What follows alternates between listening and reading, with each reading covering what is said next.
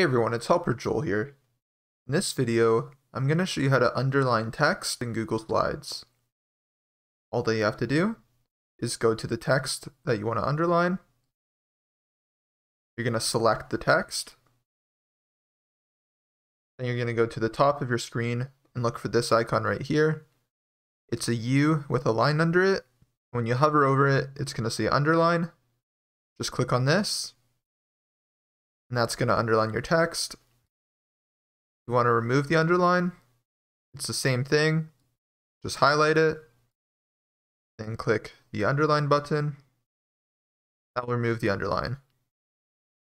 Another way to do it is select the text, and then just hit Ctrl+U on your keyboard, and that will do the exact same thing. It's just hitting the button up here.